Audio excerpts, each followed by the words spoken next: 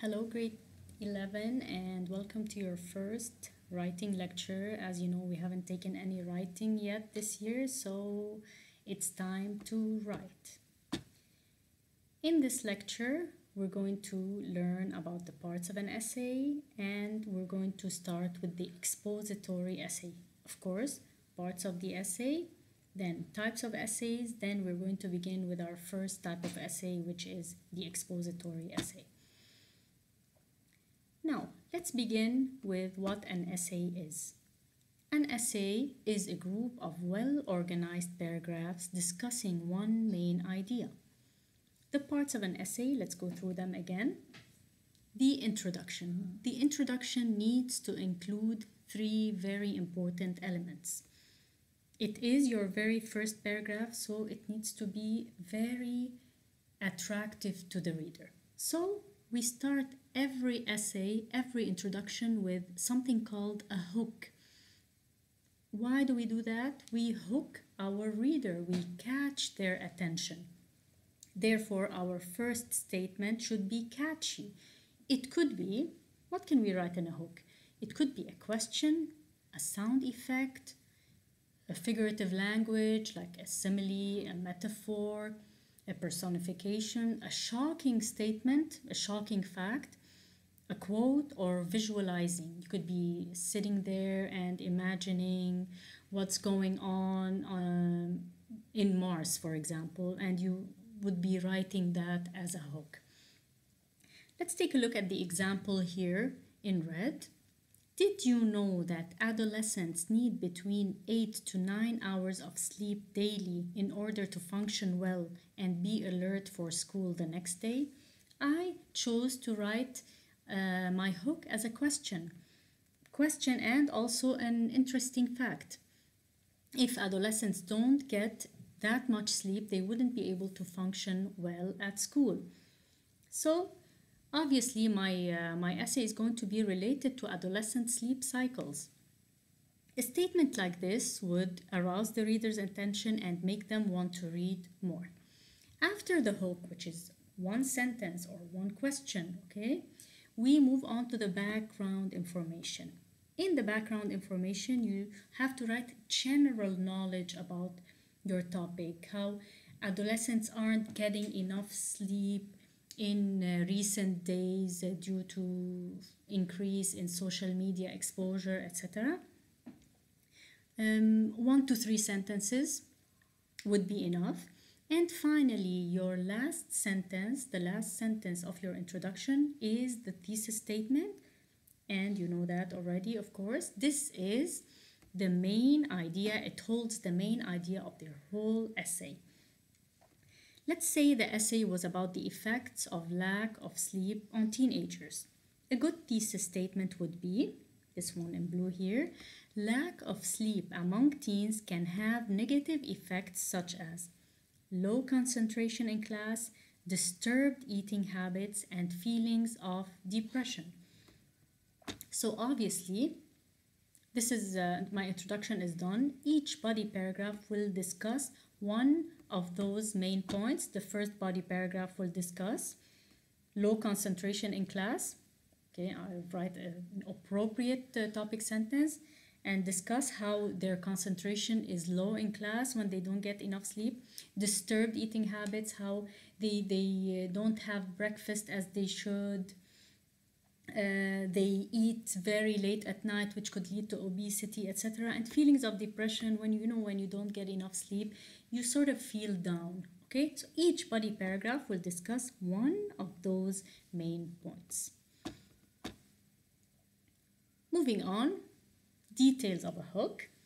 I felt like I should put it in a diagram for you guys to understand it better. Types of hooks. It could be a strong claim, a strong statement, a question, statistics and facts that are interesting or shocking, a joke, of course, if you're writing a narrative or something, a persuasive essay or an argumentative essay, stylistic devices, for a story, you begin with a story, a quote by Einstein, for example.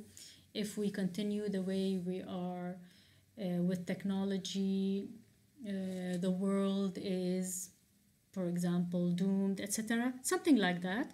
A scene description when you describe a breathtaking scene. And I said, of course, a sound effect. All of those could be hooks. There are many more ideas, but the basic premise of a hook is that it needs to catch the reader's attention. So you have to do whatever to catch the reader's attention. Background information.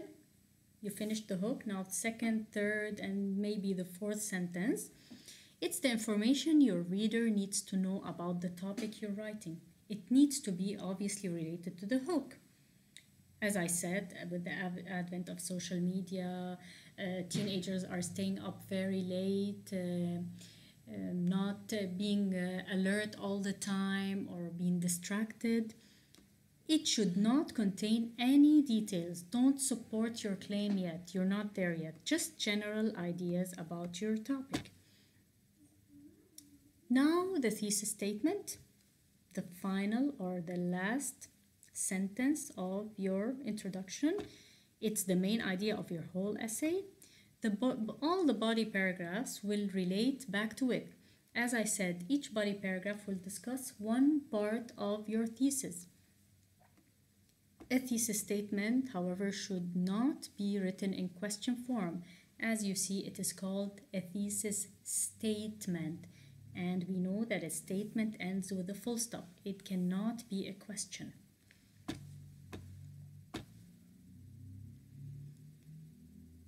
Okay, so basically, the thesis statement is your roadmap. Where am I going? An essay without a thesis statement is like a car without a driver. You have no idea what this is going to be about. You write a great essay, but I have no idea what you're claiming. What's your main point here? But when you tell it to me in the last sentence of the introduction, I know what you're trying to support here, what you're trying to discuss. The body paragraphs, let's go into details with that. They are the paragraphs following the introduction. Each essay can contain as many paragraphs as necessary, but at the secondary level, our essays are usually made of 3 body paragraphs. So the whole essay is 5 paragraphs. Introduction, 3 body paragraphs, and finally a conclusion. The job of the body paragraph again is to give supporting evidence and or details to the thesis. Now, in the body paragraphs, what do I need to put in each body paragraph? First of all, a topic sentence, the very first sentence of the body paragraph. The main idea of the whole paragraph needs to be stated at the first sentence. For example, it has been proven that lack of sleep among adolescents could result in bad performance at school. This whole paragraph will discuss how lack of sleep will make those teenagers perform badly in class. I will give examples, of course, from real life, from your experiences. If you don't have Google, if this is on a quiz or a test, I don't have Google, how am I going to write statistics? If this is not a homework, if it's a quiz on a test, from your experiences, maybe a friend you know, a cousin you know who doesn't sleep well because he or she stays up so late on social media, and as a result he or she failed during that semester. That's what you can do. The supporting details, we talked about them. Now finally the concluding sentence. The concluding sentence should wrap up the paragraph, okay, and restate the main idea, leaving the reader with a sort of final thought. We talked about the introduction. It needs a hook, background information, and the thesis. We talked about the body paragraph. Each body paragraph needs a topic sentence, supporting details, and a concluding sentence, each referring back to the points I stated in my thesis. Finally, the final part of your essay is your conclusion. The essay conclusion needs to do 3 things. First of all, as you see, number 1, it needs to restate the thesis using synonyms, of course, in different words. You don't just copy the thesis, you restate it remind your reader of what your opinion was or what your thesis or claim was. 2. Summarize the main ideas of the thesis in 1 or 2 sentences, not more than that.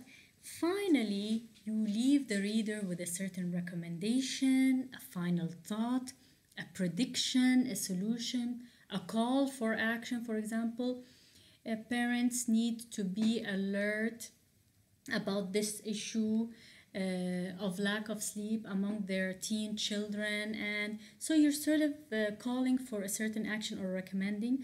But please, under no condition should you write "I advise you to," because that is a very weak statement. Okay, just say parents should, school supervisors should, teachers should or need to, and then express what your thought or opinion is. The conclusion, as I always say, is your free space. Let it be strong and on a strong note, because you will earn a lot of points in that part of the essay.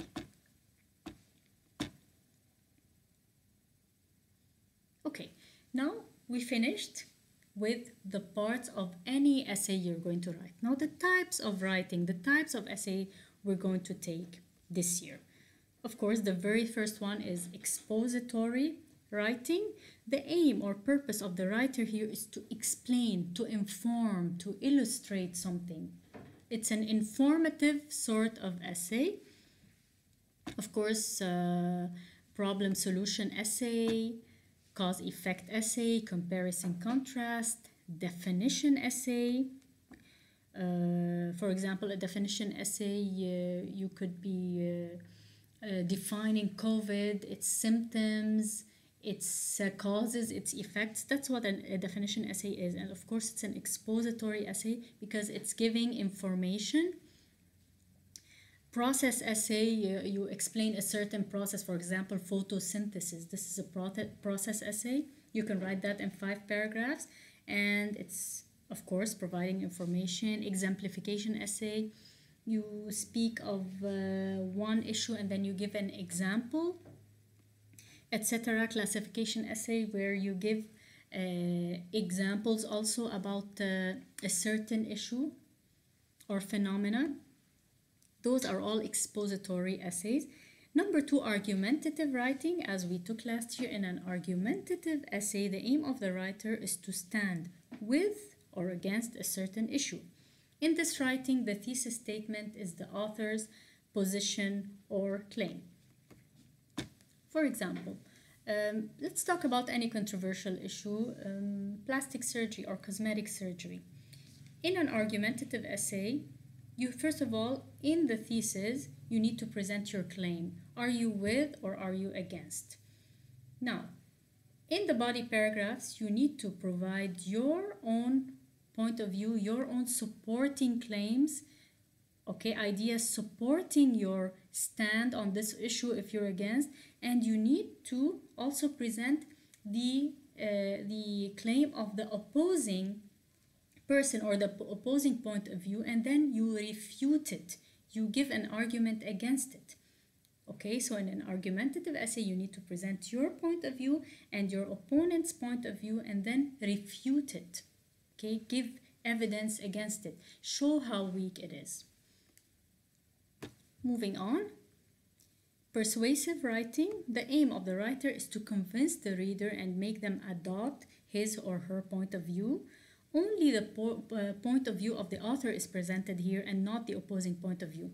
So as opposed to the argumentative essay, you don't present both points of view. You just give your point of view. If you are with cosmetic surgery, all the body paragraphs are going to be supporting your claim that you're against it. You don't present the opposing point of view. That's in the argumentative essay. Okay, now in the descriptive writing, you're describing something, you're describing a scene, a city. In a descriptive essay, we use a lot of figures of speech, a lot of adjectives and adverbs, of course. The aim of this type of writing is to paint a certain picture in the reader's mind. Finally, you have a narrative, the narrative essay, and of course, as we know, the narrative is a story.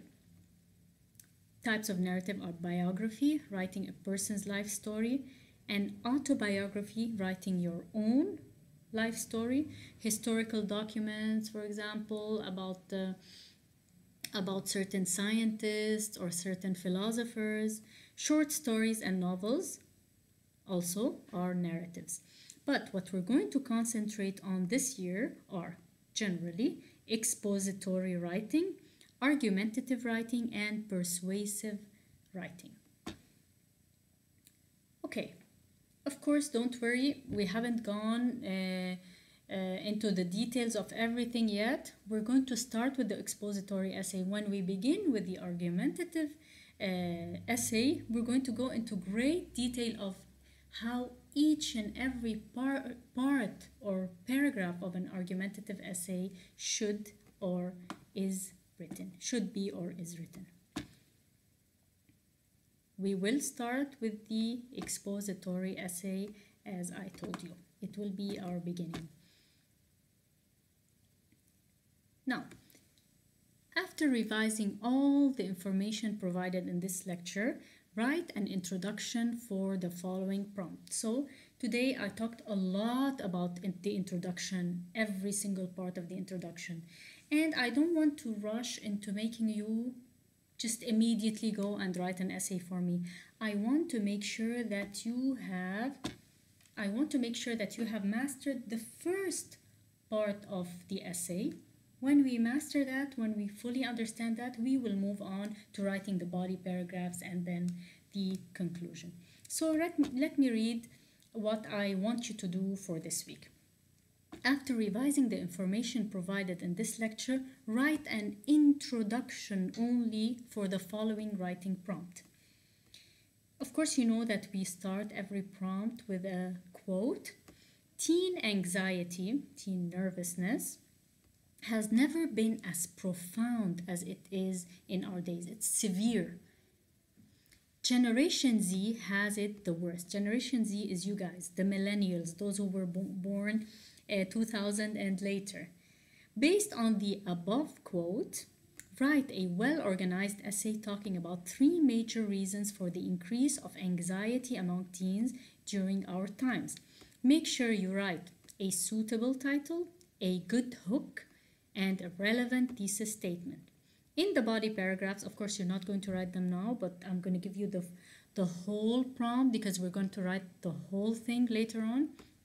In the body paragraphs, support each of your claims with relevant details and examples from real life and your own experiences. So we're going to start with the introduction. Okay, I'm going to go into more details during the Zoom live because I need to know if you guys have any questions about this. We will discuss them, of course. And if you need anything, you can talk on our group or you can contact me. Please stay safe until we meet soon. Bye-bye.